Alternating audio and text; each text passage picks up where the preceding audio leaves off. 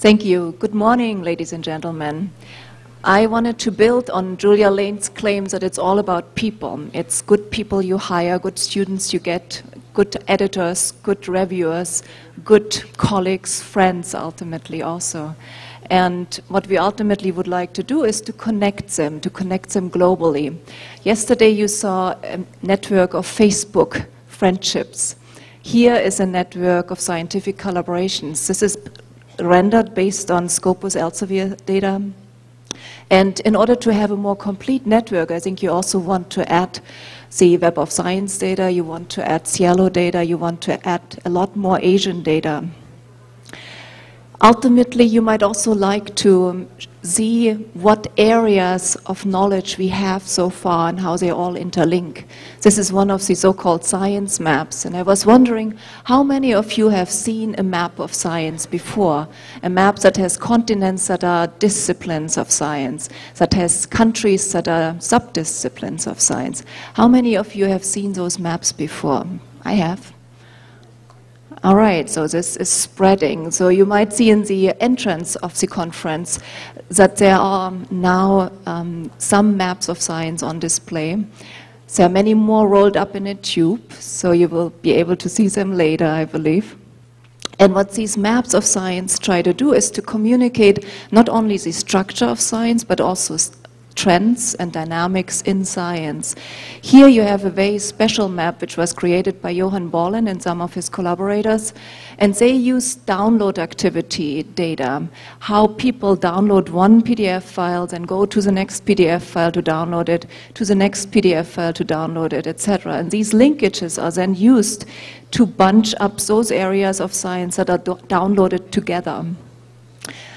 If you look at science maps that are not based on the number of publications or the number of citations, but on the number of download activity, like this one here, you will see how science gets used.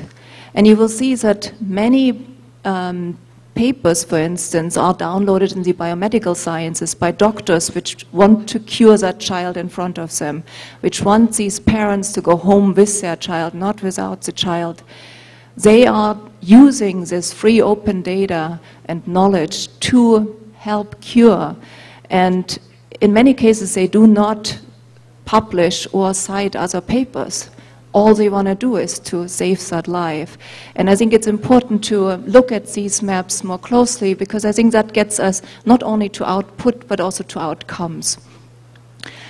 I don't have much time to talk about the maps here, but I would be happy to guide you through a tour of the maps on display outside in the afternoon, in the coffee break in the afternoon. Some of the maps also try to capture delays in the science system. Here you have information aggregated by the Council for Chemical Research, trying to understand how long, how many years do you need for foundational research, for invention discovery, for technology commercialization, and how do different types of funding loops reinforce a positive feedback cycle that then funds more and more research. This Mapping Science exhibit is now in its 9th year, so we are not a teenager yet like SciELO is, but we are still having a cute, very nice child at hand. And we have added every year 10 new maps, and all these maps can be explored online. So if you would like to explore more of these, go to scimaps.org to zoom into them and see all the details and read the stories that come with them. Ultimately, I believe we all want to understand science not only from above, but we want to also zoom into science. So we have developed a number of interactive displays where you have here, for instance, a map of the world on the left-hand side and a map of science on the right-hand side. These are large panel displays. And you have a touch panel which you can use to select any area on the map of the world. Let's say Brazil. And it will highlight for you in the map of the sciences what kind of research is conducted. So you get an expertise profile for that specific region, for that specific country, or even down to the personal level. Similarly, you can also enter your own name. And if you happen to have a paper in Medline. In this particular case, this is driven by Medline data. Then you will see yourself in both maps, on the map of the world and also on the map of sciences. And some of us have very interesting career trajectories in both of those maps. Some areas are very interdisciplinary, such as obesity, for instance, or HIV. And so here you would have to hold down many fingers in order to delineate the domain. And so we have implemented also buttons for Nobel laureates, as you see here, Elinor Ostrom, which won the Nobel Prize in Economic Sciences in 2009. So you get to see the impact of single individuals in both maps. The exhibit travels well in trains, so if you have a train station, this is a great way to bring a lot of science and science maps, which show the structure and dynamics of science from above, to a very large audience.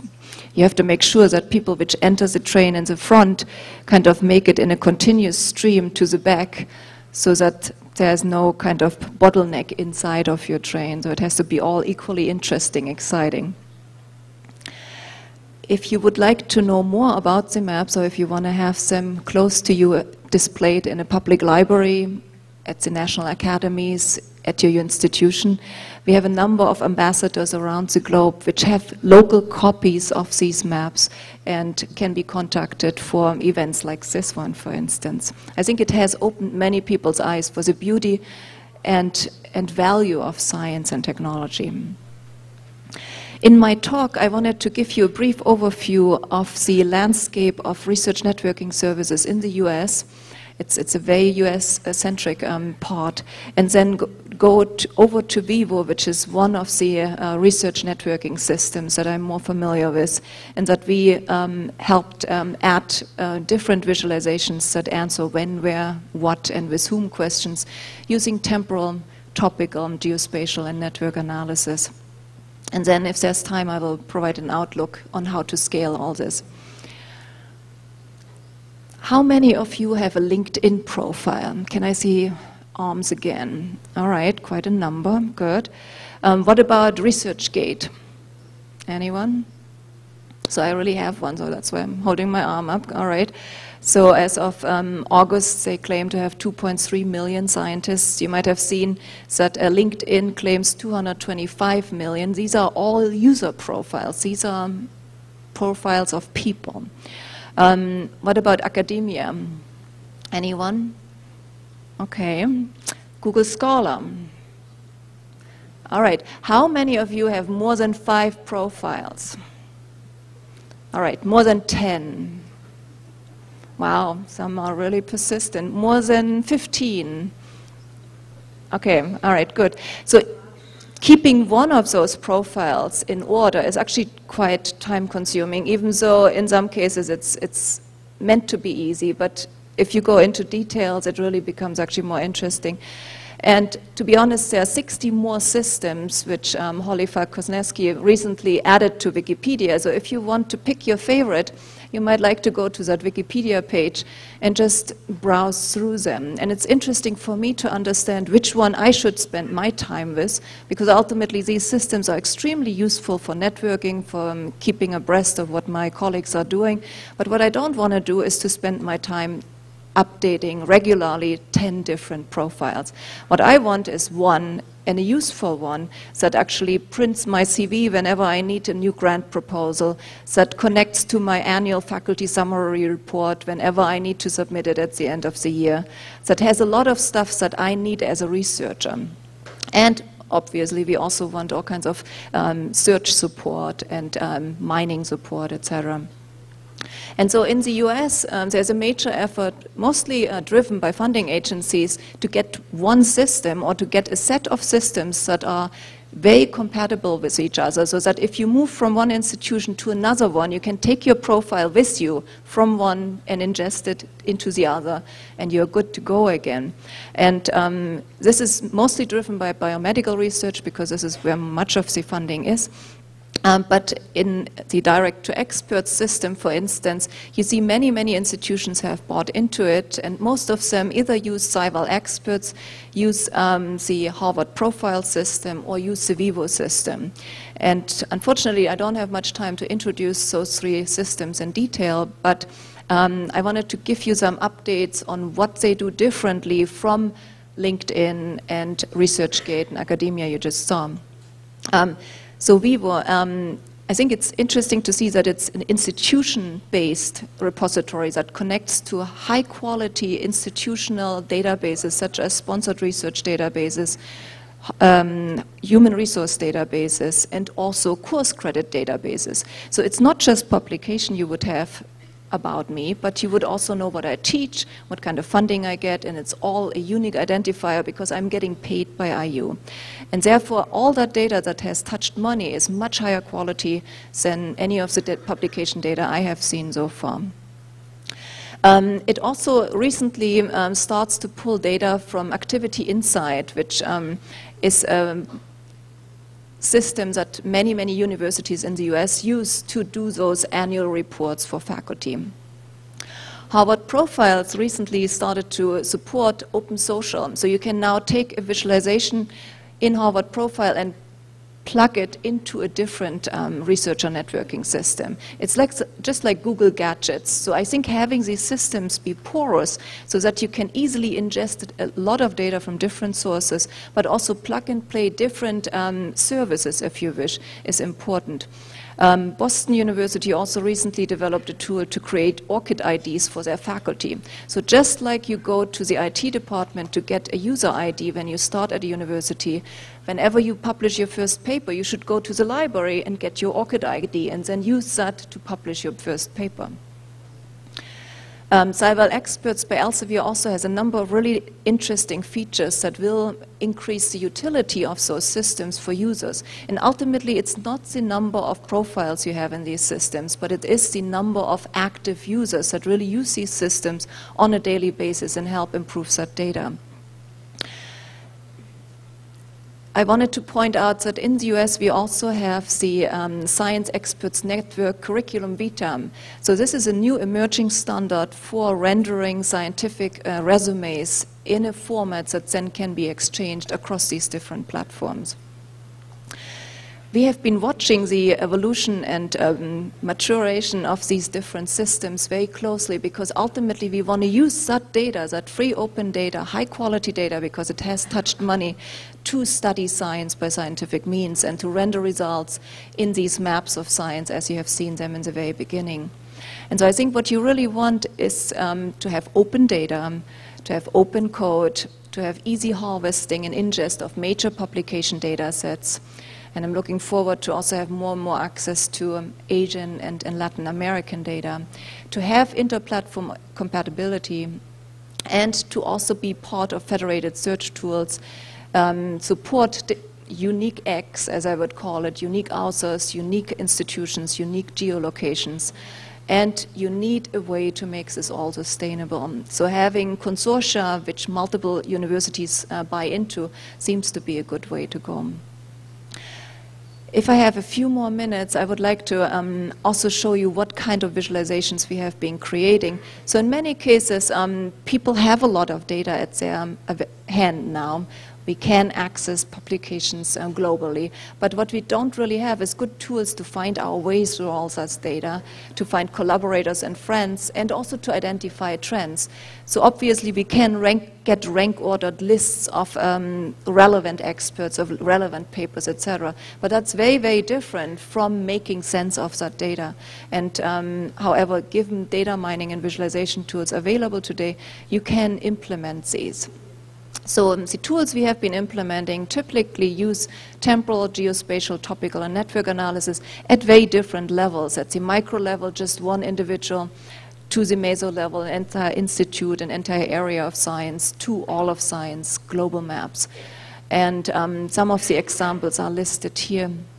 As for Vivo, we implemented temporal analysis, just the number of papers, the number of grants or dollars or citation counts over time. All these visualizations have to be readable to a very general audience, not experts.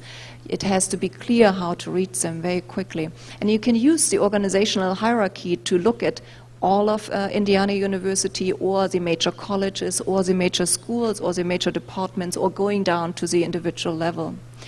You can also create these science map overlays to see expertise profiles.